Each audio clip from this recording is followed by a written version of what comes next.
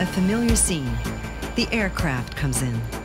You do your job and you do your best to get the flight out again on time. Before you know it, there's another aircraft coming in and you start all over again.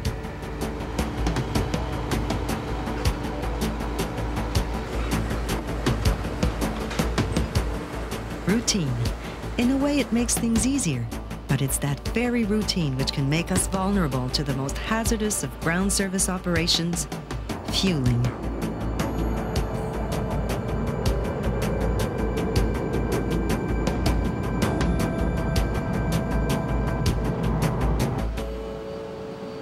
At times like these, we're under a lot of pressure to get our job done. We're prone to forget that we're working in a complex and busy environment surrounded by thousands of liters of a highly flammable and explosive substance.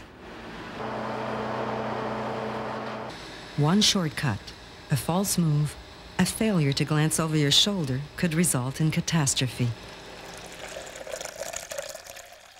From the crude oil well site through the refinery and transportation to the aircraft, extreme care is taken to preserve the quality of aviation fuel. Let's look at the different types of aviation fuel and their characteristics. There are two main types: jet fuel, which is used in turbine and jet engines, and aviation gasoline, avgas, which is used in piston engines. The flammability hazard of aviation fuels is evaluated by the flash point. That is, the temperature at which the fuel gives off sufficient vapors to form an ignitable mixture of fuel and air. Both avgas and jet fuel are flammable, avgas more so than jet fuel. If an ignition source is present and the fuel is at or above the flash point temperature, the vapor will flash.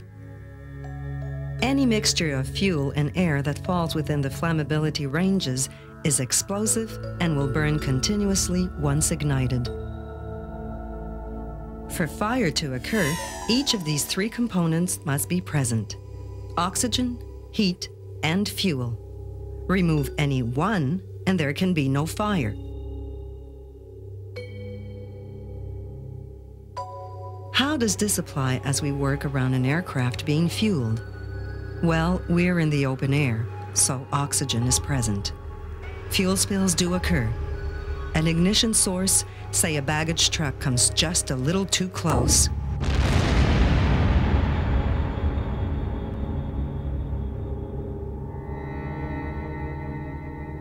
Fuel storage, the holding area for the airport's fuel. Quality is maintained by filtration systems. The underground storage tanks feed into the loading racks where the mobile fuel servicers take on more fuel.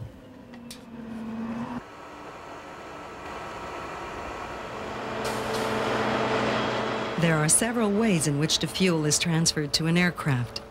The hydrant system uses a fixed hydrant for the supply, and a mobile hydrant servicer pumps the fuel into the aircraft.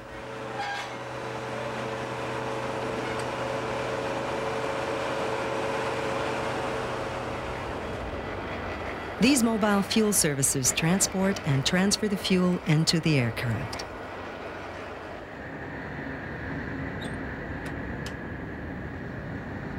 The cabinet fueler is a self-contained, fixed apron structure.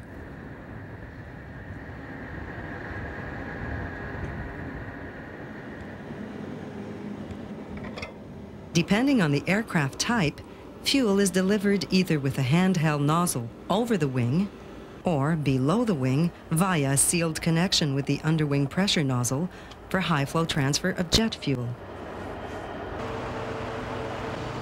Whatever the method, the flow of fuel is controlled by manual action of the deadman control in the fueler's hand.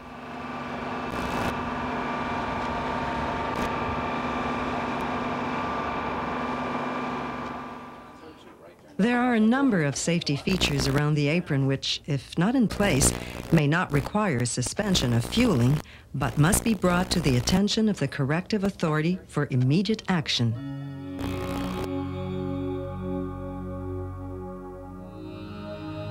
Emergency fire access gates and routes must not be obstructed by parked vehicles, equipment, or snow.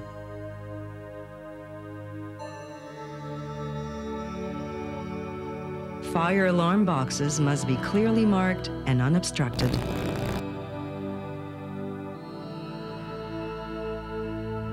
Emergency fuel system shutoff controls and spill control valves must be clearly marked and accessible.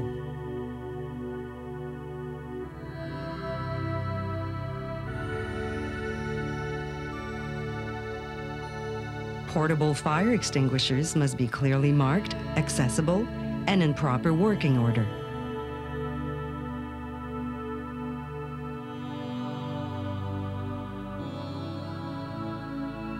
When not in use, fuel cabinets should be left unobstructed by vehicles and equipment. Hoses should be reeled in and the cabinet securely closed.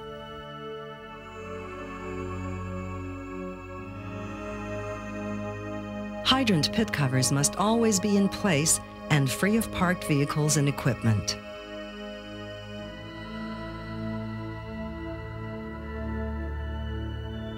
Apron surfaces should be kept free of FOD.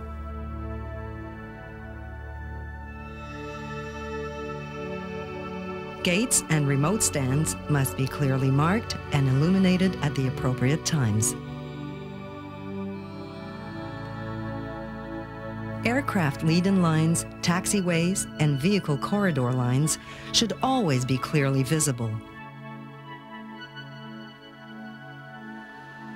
And remember, aircraft always have right-of-way over any other vehicle.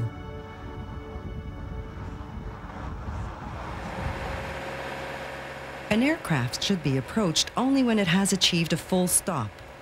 The engines are shut down and the anti-collision beacon is off.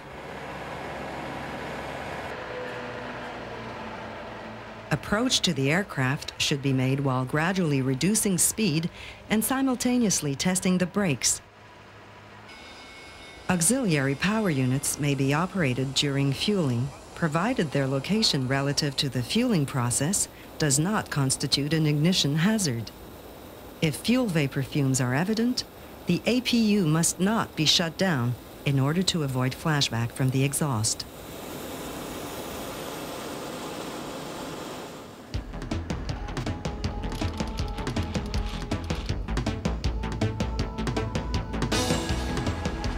The most important step in preparation for fueling is the bonding of the fuel servicer to the aircraft. This ensures that the aircraft and fuel source are electrically neutral with respect to each other. In so doing, any static electricity charges, which could cause a spark, are eliminated.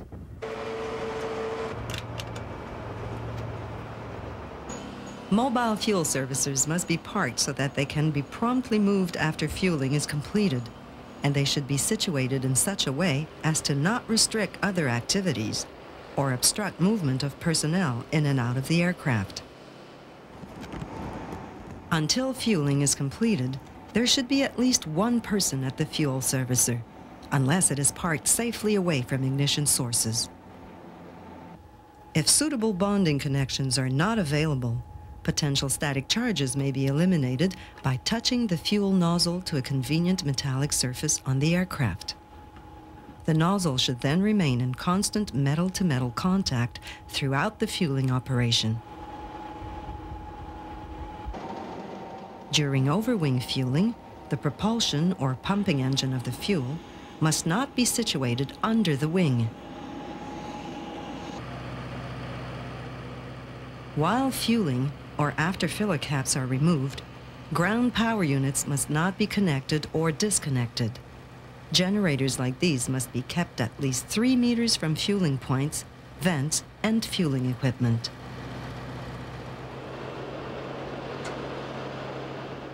Hot refueling with passengers on board or near the aircraft is prohibited under Air Regulations Section 540.1.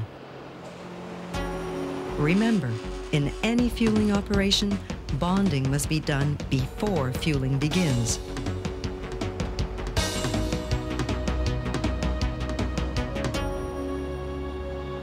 Except for fueling vehicles, no other vehicle passes under or parks beneath the wings. Highly flammable vapors are present at the fuel vents, and running engines pose a hazardous ignition source. Open flames, flash bulbs, and similar devices are not permitted on the apron.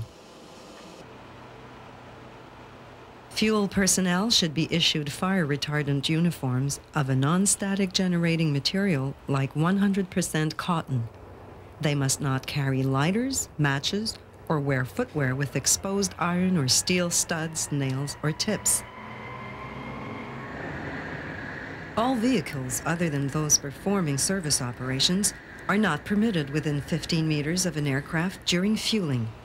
As well, equipment with metal wheels or chains must observe this 15-meter limit.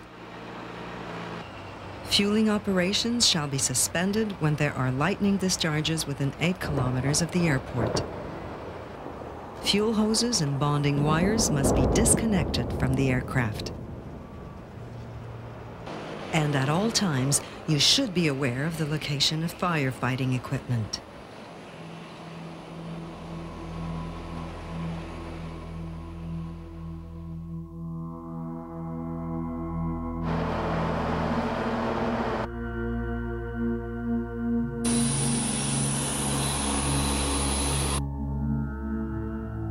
Yes, it does happen.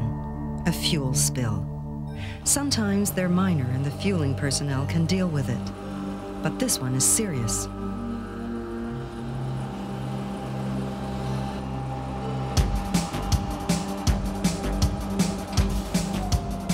Spill response rests with the fueler, and the priority action is to stop the flow of fuel by releasing the deadman control, shutting down the pumping system, and notifying the company, the aircraft crew, and emergency response personnel.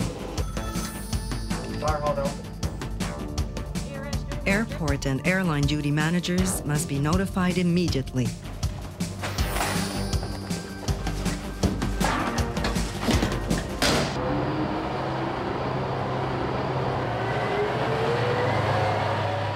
For a major spill, the airport firefighting equipment is brought to the scene.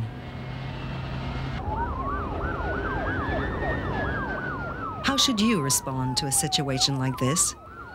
If you're the first to see a spill occurring, advise the appropriate authority. Follow directions. Report if necessary. On no account should any vehicle be moved. Do not start or shut off any engine. Avoidance of backfiring or ignition source is critical. All unnecessary APU loads are to be removed. Fire extinguishers are placed upwind as a warning sign to others. A spill is considered to be minor if it is less than 5 square meters and not of a continuing nature. It is considered to be major if it is greater than 5 square meters and of a continuing nature. Minor fuel spills do not necessarily warrant the same response as a major spill, though a small spill can become a major concern when the fuel mixes with water during a rainfall or inclement weather. These conditions can cause it to travel faster. Any involvement on the part of the airport operator in the spill cleanup may result in costs being charged back to the primary polluter. When it is safe to do so, the appropriate authority will notify ground crews that they may resume their work. Accidents like these are not only costly and potentially hazardous, but they pose serious environmental consequences as well. Aviation fuels are toxic. They can remove natural oils from the skin and cause dermatitis. Disposal should always be done in accordance with the appropriate environmental regulations. Spills and leaks release pollutants into the air, land, water, and subsurface. They contaminate airport property and possibly adjacent properties, which results in damage to the natural environment and wildlife habitat. Safe fueling practices, combined with properly maintained equipment, ensure safety for the people who work with and around the fuel. It may not be your job to fuel the aircraft, but it is your responsibility to keep your wits about you when working around aviation fuel. If you should notice anything which does not comply with safe fueling procedures, speak up. You may report to the fuel company, duty manager, fire, safety, security, or environmental personnel. As many details as possible should be provided, such as the time and date of your observation, type of aircraft and the owner, the location, and a brief description of the occurrence. Flight safety. This is not something to be looked after only in the air. It has to be maintained everywhere, from flight crews to air traffic control to ground service crews. Our jobs, our equipment, and our lives depend on it.